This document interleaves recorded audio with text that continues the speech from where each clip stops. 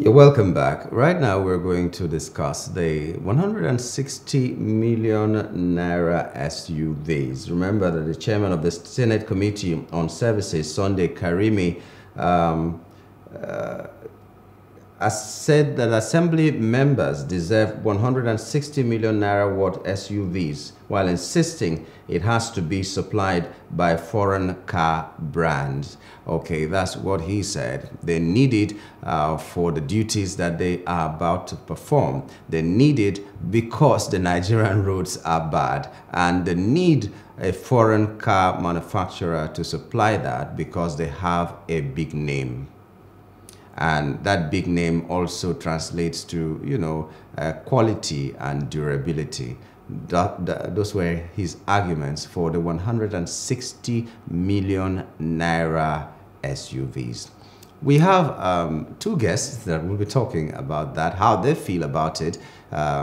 I know a lot of people will be on different divides. Some will be saying they are happy with it. Some will say they are not happy with it. But let's get the opinion of our two guests. We have Mr. Biodun Sowunmi, a political affairs analyst. Good morning and welcome to the program, Mr. Sowunmi.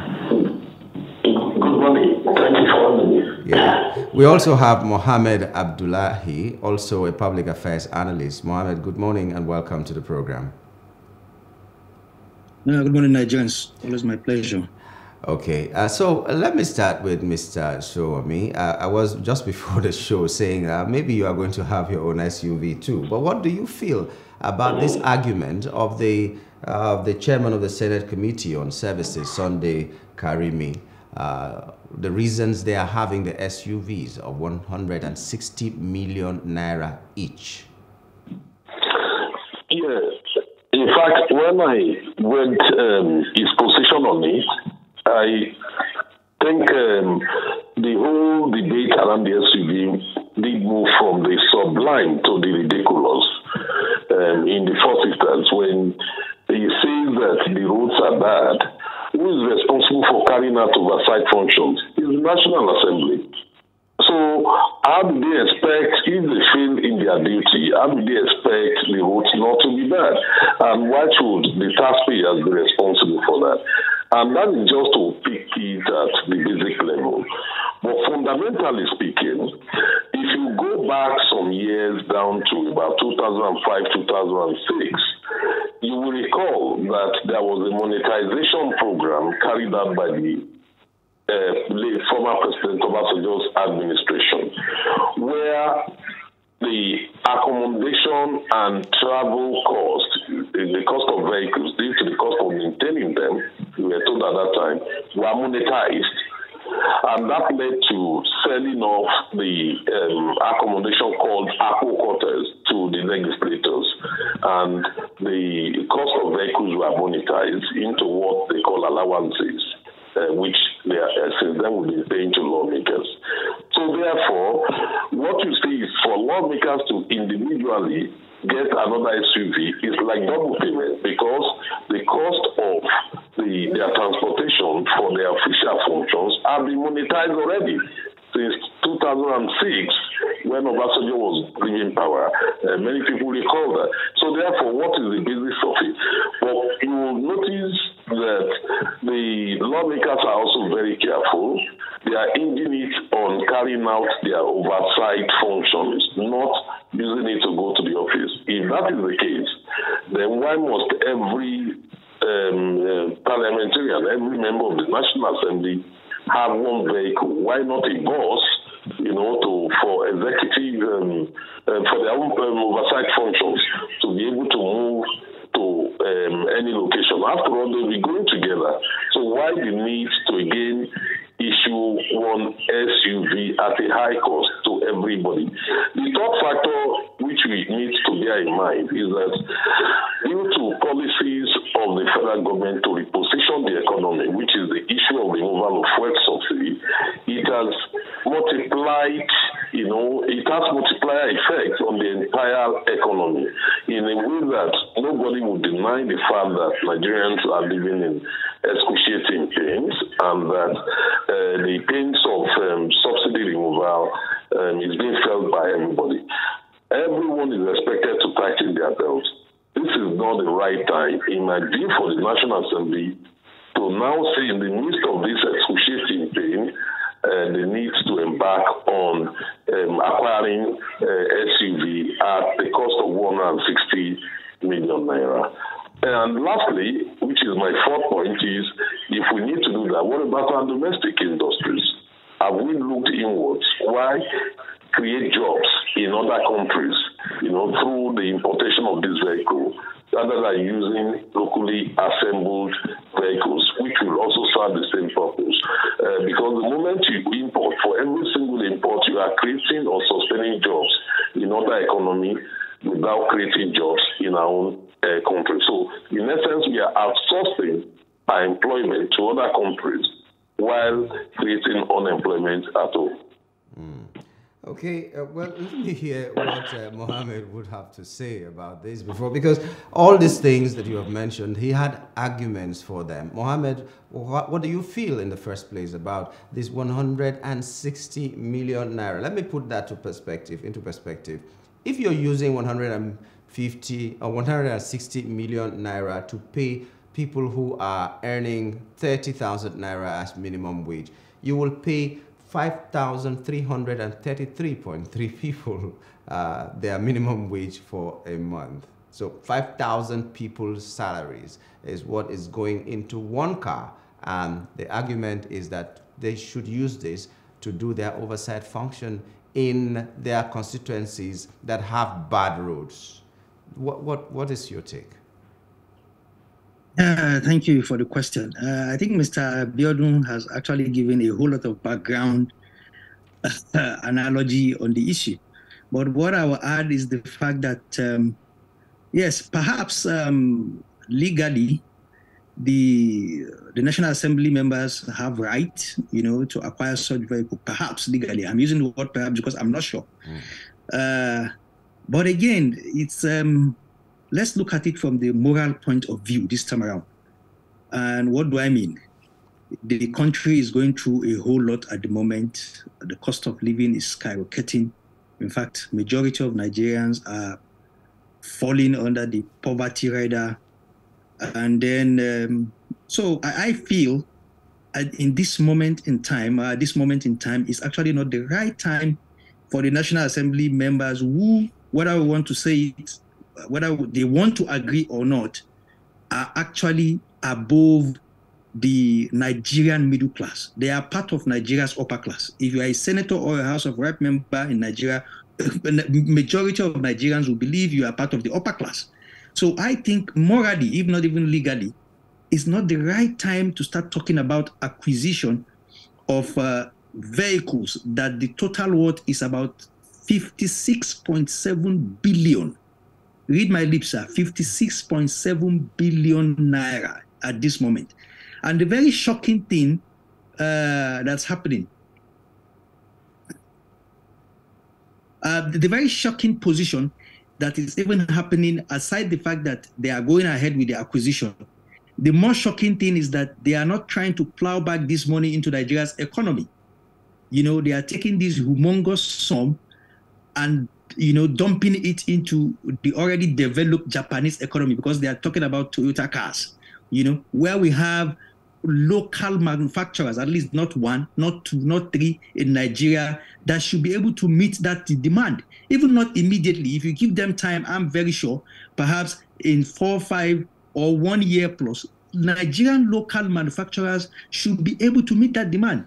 But they have, aside the fact that it is wrong, the timing is wrong, the most challenging thing for me is the fact that this money is being, dumped in another economy, creating jobs in another economy where we have so many Nigerians, perhaps here, who might be losing their jobs or not even have what to do at all. So, in fact, this is the moral bankruptcy that we talk about, and it is shocking that people who are supposed to create laws, who are supposed to make laws, who are supposed to see these things clearly, are giving very flimsy justifications about it. What stops the National Assembly, for instance, in promulgating, sorry, the word promulgation is not right, in creating laws to say everything that is, meant to be from the government should be locally sourced. It's very possible. Where it is possible, it's very, very, very possible. And it's shocking that it's the same set of individuals that are trying to dump 56.7 billion at this critical time where everything, the cost of living is so skyrocketing. They're trying to take out 56.7 billion out of the economy just to buy cars. Come on, it's really shocking. So like I said, Mr. Biodun has given a whole lot of analogy, so I wouldn't like to repeat that. But my question is, even if this is legally right, what about the moral point of view at this point in time, where majority of Nigerians can't eat 3 times a day? Not to even talk of, we don't want to talk about paying school fees, paying house rent, and other necessities.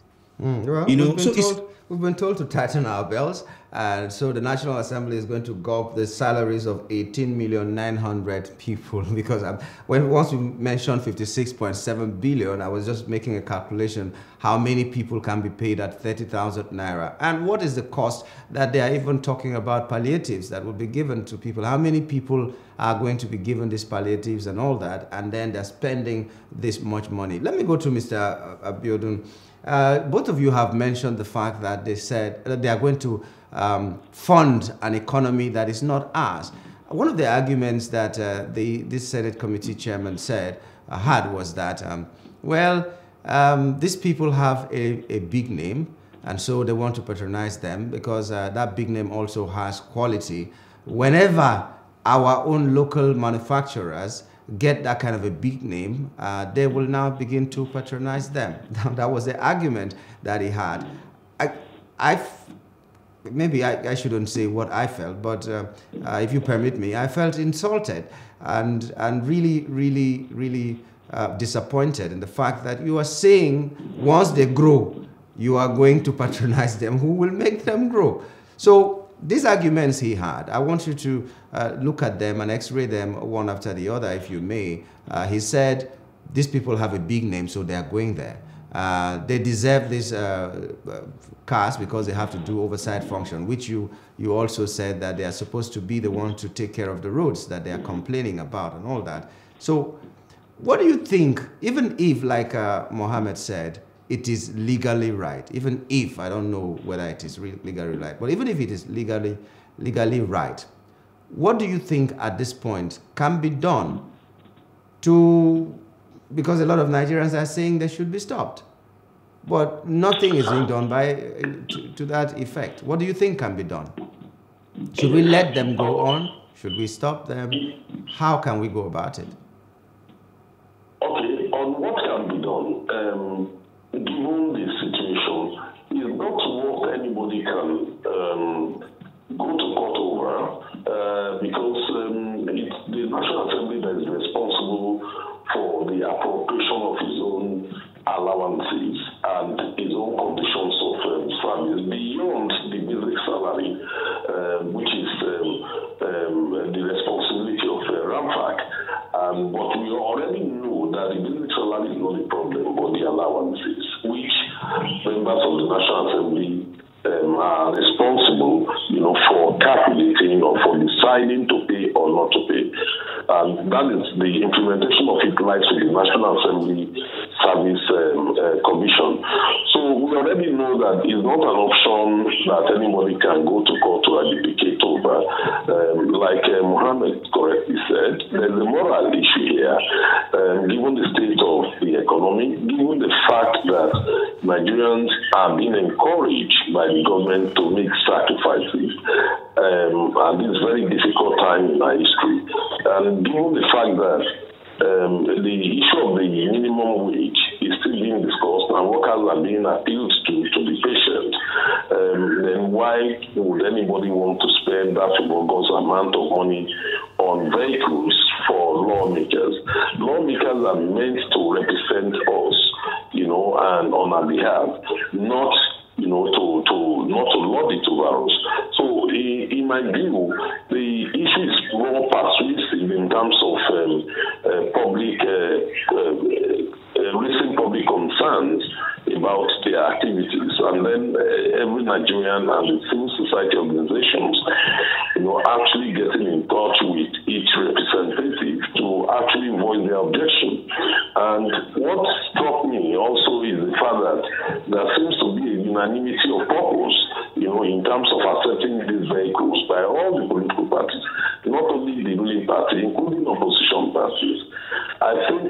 there's something about that which we all need to worry about. So when it comes to personal benefits, they seem to cooperate together, and the only disagreement is always on who gets what political offices, and that is very troubling. And our representative needs to listen to the people. We can only articulate it and explain the feelings of the people and the pains in the land that this is not the right time to go about it. But I don't think it's what anybody can approach the courts to stop. Maybe a civil society mobilization or maybe protest, maybe that would hit a call with them. I'm not sure that will yield the desired result. But it does not mean we should stop articulating it and putting pressure on members of the National Assembly, to, on this occasion, do the right thing, facing the idea, and if they have to at all, they should buy made in Nigerian goods. Well, it's crazy because these same people who are saying they need to go to their constituencies to do their oversight functions according to the excuse he was given, also go to these same places during elections without these cars, and they are able to enter these places without any problems. Then once election is over, the roads become bad and the oversight functions take a toll on them and all that. And then, Mohammed, one of the arguments also was that even the ministers, why are people not looking at ministers and just taking care of, or just concerned about what the National Assembly members are doing? The ministers have 4 to 5 vehicles in their entourage. That was the argument also he brought up, that if the ministers can have this, why can't the National Assembly members have it as well? And so some people are, just to follow up the question that I asked Mr. Sowunmi, some people are saying that it is not right that the National Assembly will have this kind of powers to arrogate or to allocate the kind of monies they allocate to themselves. The Constitution should be looked into. Do you also buy the idea that it's time to look at this Constitution and change a lot of things? Yes, it's very possible. But you look at the institution that will lead the charge in terms of the constitutional amendment is actually the National Assembly. So it's almost an exercise in, because you are asking people who are benefiting from the loopholes of the Constitution to amend it, to change it, to give them, to stop them from benefiting. So it's almost an exercise in futility if you want the same National Assembly to lead the charge to change some of these things that the Constitution, allows them to do. But having said that, I think if I want to, contribute to what Mr. Biodun said earlier, it's so shocking. And I keep saying it tells our moral bankruptcy as a country that you have 109 senators, over 360 House of Rep member, and not just one out of this whole lot feels, no, I don't want to take this vehicle. I'm speaking to the press, I'm speaking back to I'm telling my constituency that no, this vehicle that is being, about to be purchased, no, I am not part of it. Come on, is that not shocking? More than 400 and something members, almost 500, not one person. I'm not even talking about political parties now, because for me, I see no difference in almost all of our political parties, to be very candid. But just one person to just change that narrative, or one aide, even just one aide of one of the senators or one of the House of Representatives say, I've advised my principal to say, no, we shouldn't do this, and he is going ahead to do this, and because of this, I'm resigning. We are not seeing any. It's shocking. So it tells of the moral bankruptcy of almost the entire country, and it's so bad, it's so terrible that we how do I put it? I'm even lost for words. So it's shocking. I keep talking about the morality that they have legal backing, that they are going ahead with this. And if you look at the minister, it's the same. The ministers, they might have a point as well, but we should also understand that 2 wrongs can never make a right. In fact, it is also their function as the National Assembly to checkmate the executive. So while the executives are buying probably 2-3 vehicles for the ministers, where were they? Why were they not shouting? Why were they not saying they were against it? telling Nigerians that this is not right or this is not the right moment. Nigerians don't have the funds to fund this kind of lifestyle for its politicians, where the politicians are less than 2% of the 200 million plus population. If you have this kind of largesse for the 2%, what then is meant for the more than 98% ordinary Nigerians that are on the street? What then is left? It's shocking, and I'm very angry at the moment that you have people who are already elites still trying to make life so difficult for the ordinary Nigerians. So what's left to carry out projects, hospitals, build schools, and even the roads that they're talking about? What's left if all these monies are meant to just service their own luxuries? By the way, the ministers were not elected by us. So if in our constituency we elected you, we sent you there for an assignment, and your assignment is to represent us, cry when we need to cry, and laugh with us when we need to laugh. Take our problems to the national level, as it were. But now this is what they're doing, and they're saying that it's because of us that they are taking this money, because they have to come back to our constituencies that we don't even see them anyway. Because a lot of them have constituency offices, they never come to their constituency offices. Best they can do is after a quarter, they come to their house and then expect everybody to come greet them, take some drinks, eat some food, and then their boys are empowered with motorcycles or one or two with cars, and that is it. That is my experience. I don't know what happens in the north. Maybe it happens better than it does in the south, but that's my experience. But right now, what we are facing, according to how both of you have spoken, is a moral bankruptcy. Where do we start to begin to cultivate this patriotism which is fast dying in our society?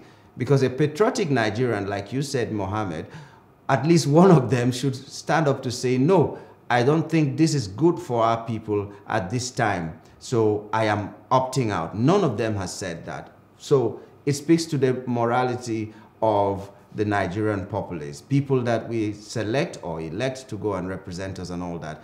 Where do we start from to cultivate this patriotism, this moral standing that people should have when they go into public offices? Because if we continue like this, we don't know what is going to happen in 2, 3, 4 other cycles of election that might come, and what the laws could be and how it will affect the people. Let me begin with you, Mohammed, and then end with Mr. Sowunmi. Yeah, I think it's simple. It's just simple that people need to be selfless. It's as simple as that. How do we teach selflessness?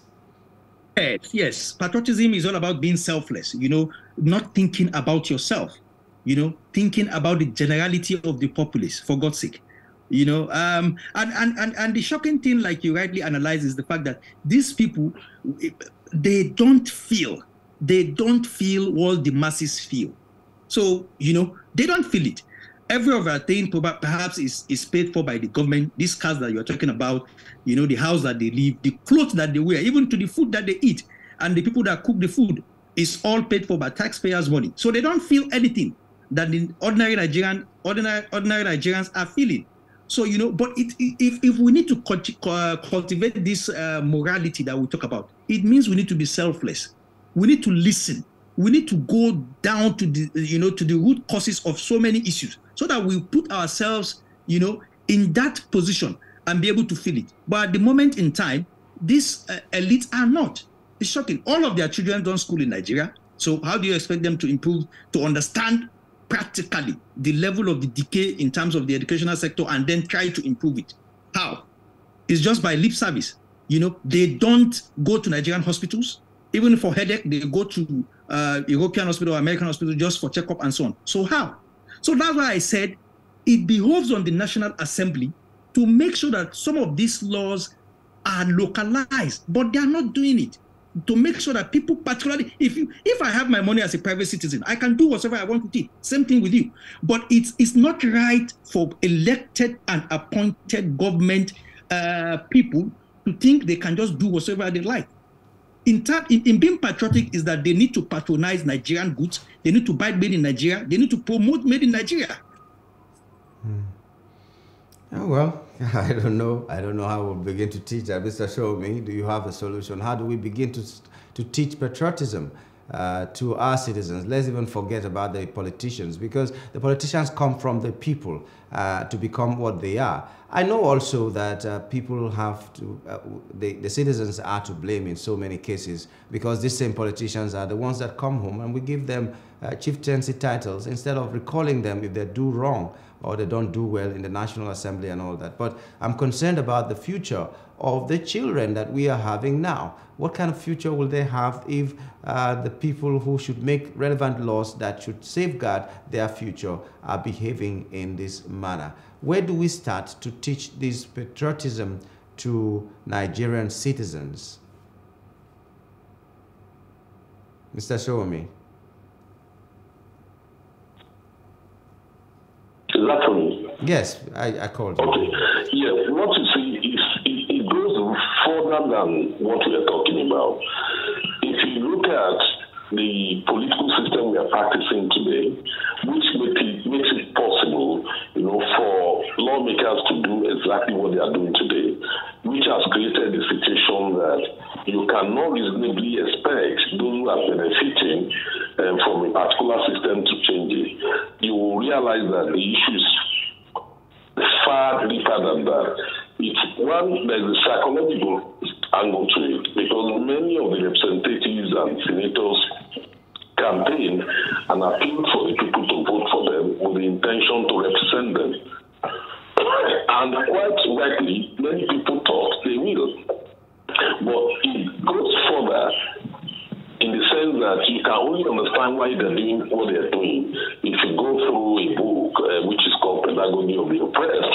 The major lesson I learned from Pedagogy of the Oppressed is that an oppressed person, when liberated, does not necessarily want the liberation of other oppressed people, but to win his own hegemony over them. So what we see is that those who we have elected, who came to us pleading, that we have elected, are now wielding their hegemony over us, knowing that there's nothing we can do for the next 4 years. A system of government that creates such a situation that it is more profitable to be a legislator, to be a senator, than to invest in industries, should seriously be discouraged. I think we really need to go back and rethink our system. Particularly, we need to restructure our country politically in a way that we can have a parliamentary system of government.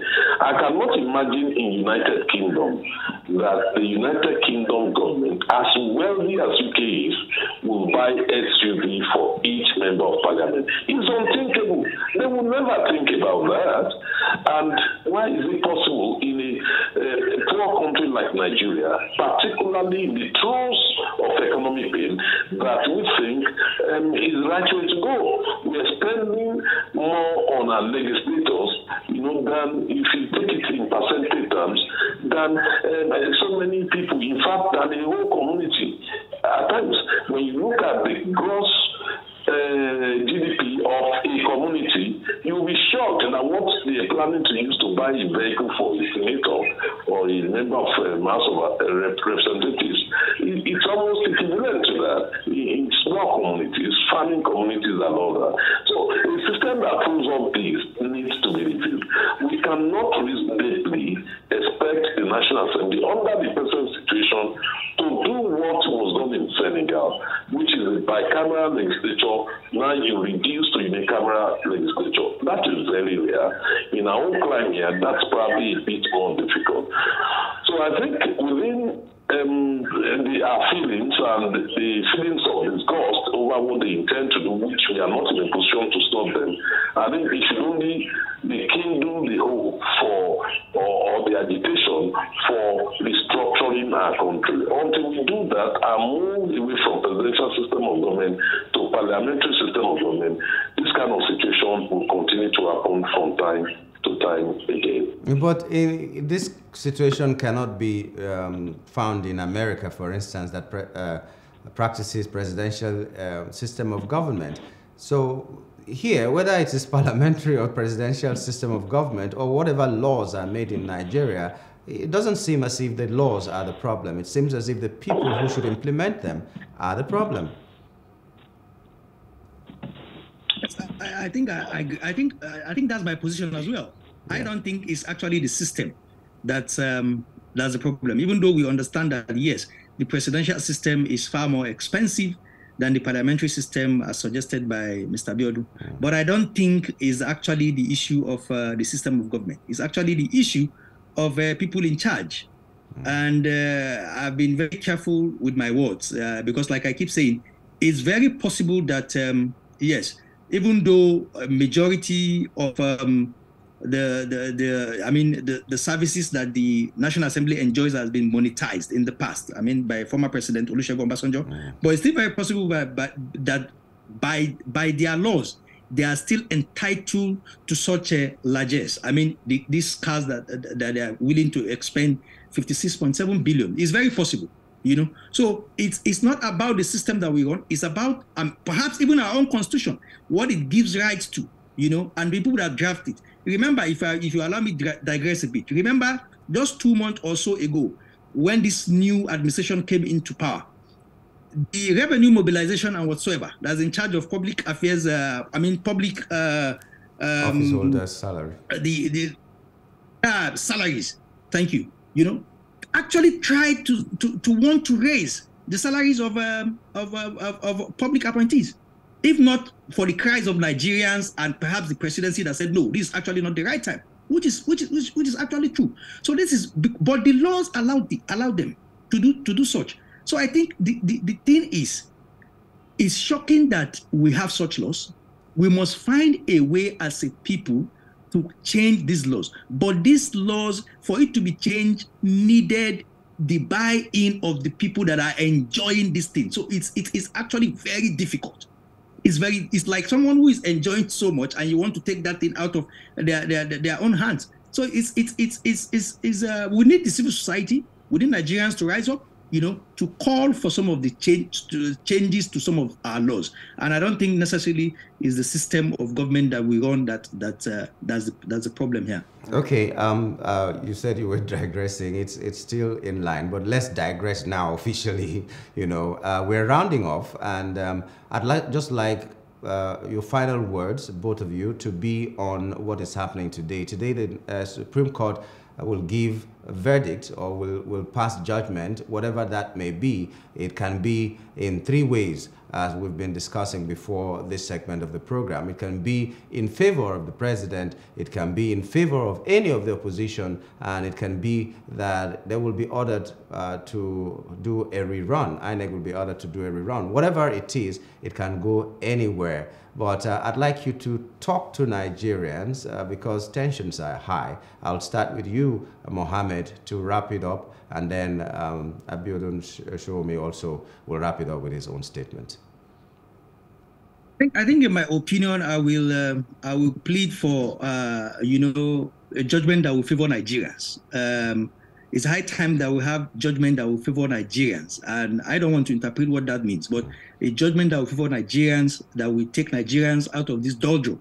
So it's very simple. But at the same time, again, I want to plead with Nigerians that whatsoever the decision of the Supreme Court is, we have a country to build. It's very germane and important, because there are so many things going haywire and going wrong in this country. So whatsoever the decision of the Supreme Court, we should take it in good faith. We should allow peace to reign, and then join hands together, whether the opposition, I'm not saying perhaps a government of national unity, no, but at least we need constructive criticism by the opposition, not propaganda.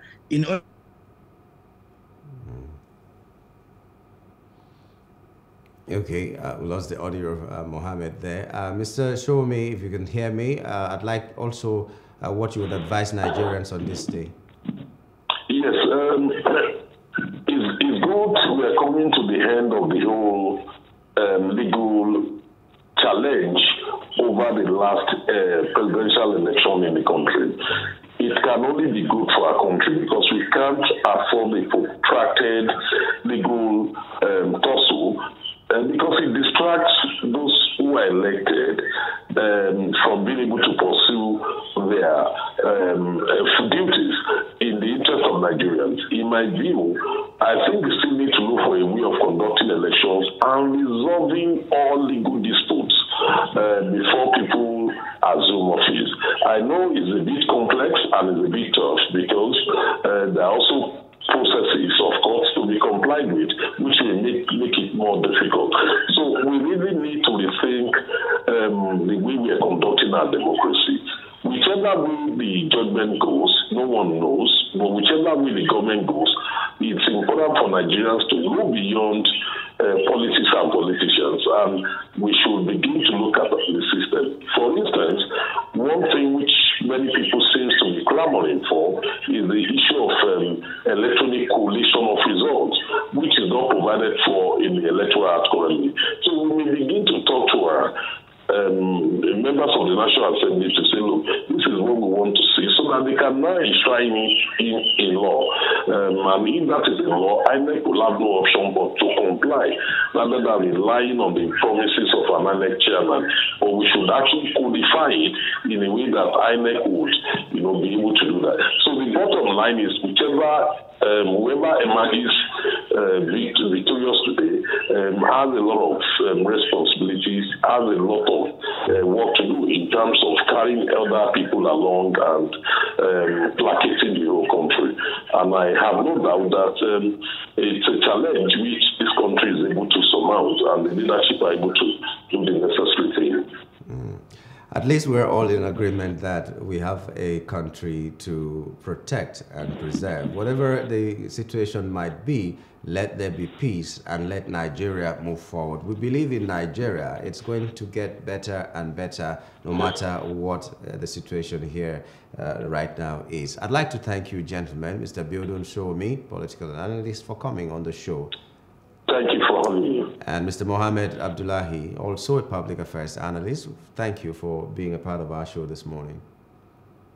Thank you very much. My pleasure.